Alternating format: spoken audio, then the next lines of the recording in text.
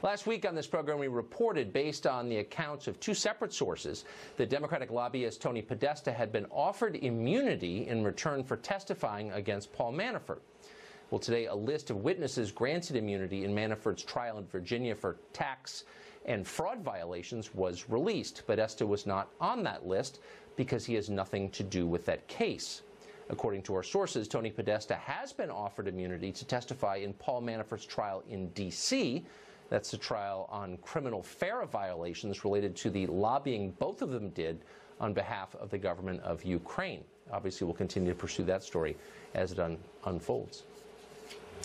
Well, the state of New York is so determined to keep immigrants in this country, even ones here illegally, they are pardoning convicted criminals in order to halt their deportation. Are they doing that for you? Probably not. That story's next.